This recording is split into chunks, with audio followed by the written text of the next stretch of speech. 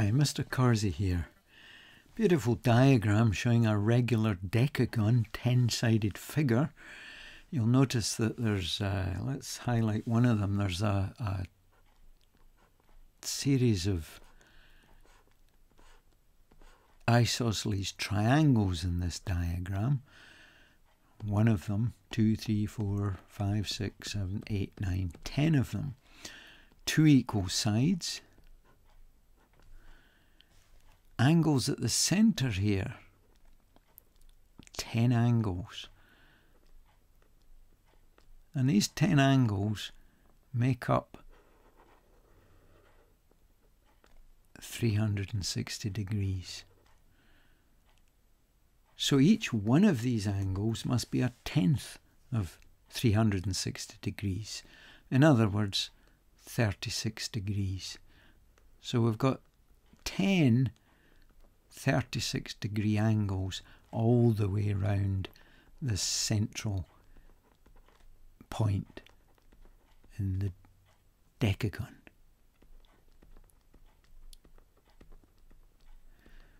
Now we did say, if you look at this red shaded triangle, that it's isosceles.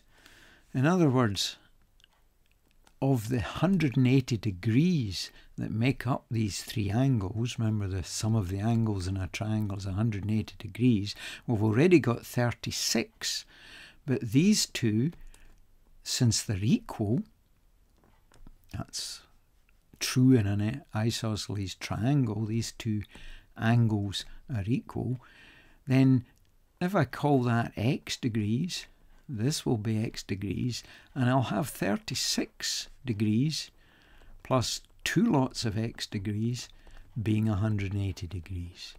So let's find out what x is. Let's take 36 away from both sides. 36 degrees away from both sides. That'll mean that twice x is 144 degrees. Therefore x, half both sides, must be 72 degrees. So this angle here is 72 degrees, and this angle here is 72 degrees. And that's true for all these angles round the decagon. They're all 72 degrees.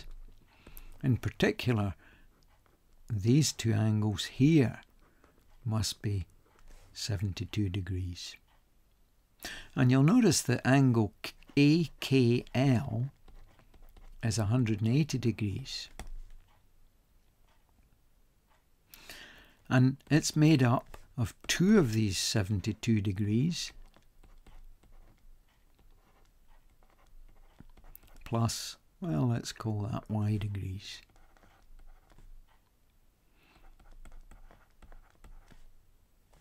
Now, a couple of 72s we know is 144 degrees.